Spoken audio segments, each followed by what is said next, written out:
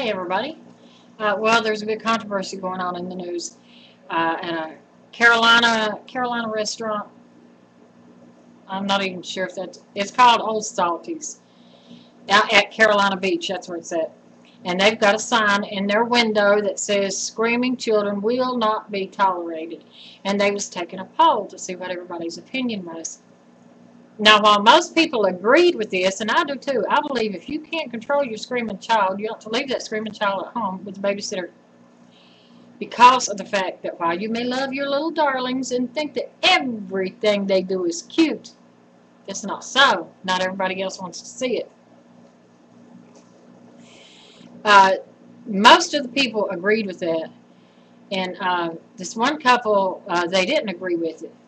And they said, well, you can't help it if your child screams. Who are they kidding? Yes, you can help it if your child screams. If your child is screaming and you can't control that scream, then you need to take that child to a doctor. Or bust that child's ass. One of the two. I guarantee you, one of them's going to get them to stop. But there's a difference between a crying baby and a screaming brat.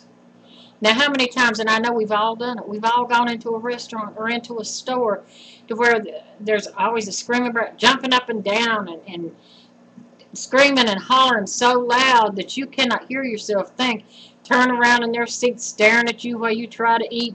Mommy, Mommy, I want to, and all that. Come on now, that's not necessary. That is not necessary. My kids knew when they were young, if they didn't behave, they stayed home. That's what you got to do. So people cannot tell me that you cannot control your own children. These days and times where you can't bust their ass and you can't whip them, that's another story.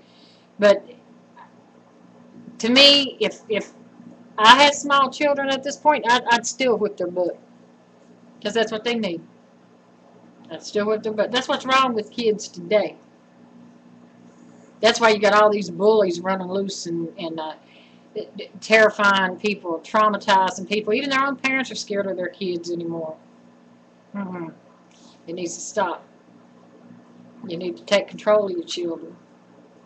You know, you don't want to hear a screaming child while you're trying to eat your dinner no sooner than you want to hear the man at the next table blow his nose. And I can't think of anybody who says, I'd like to hear the man next door blow his nose. Or, no, it wouldn't bother me. That's disgusting. It's called common courtesy. And we need to have more of that in public. And until next time, bye-bye.